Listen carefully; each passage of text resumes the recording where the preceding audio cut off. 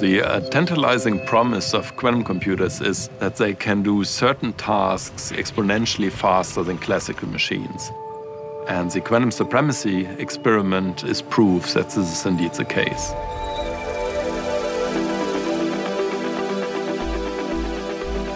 The word quantum computer is a little bit misleading because it sounds like a computer. And when people think of computer, they think of a phone or a laptop. The truth is the phone and the laptop and even a very powerful supercomputer all operate according to the same fundamental rules.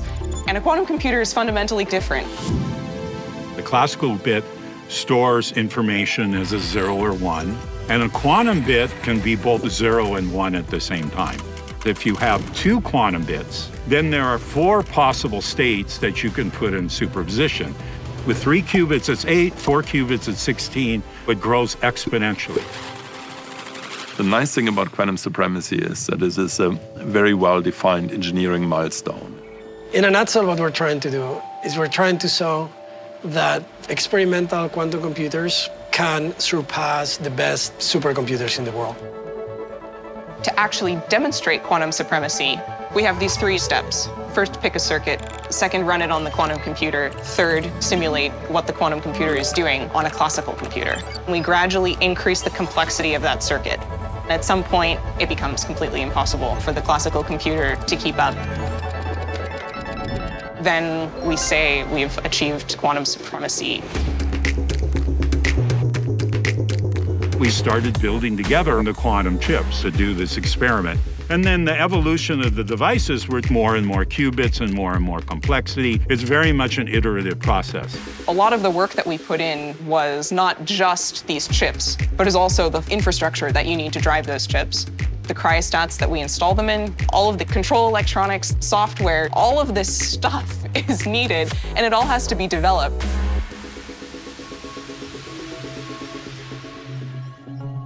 When the experiment started, we were getting data from the experimentalists. We saw initially a beautiful straight line corresponding to our predictions. Then, right before we hit supremacy, it dropped much faster and it fell below the threshold where it needed to be.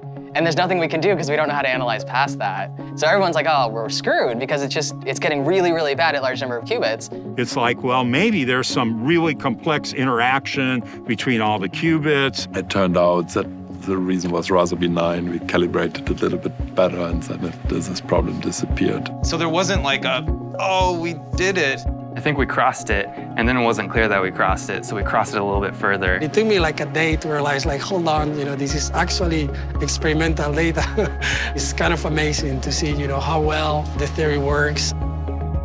The processor that achieved quantum supremacy is called the Sycamore processor.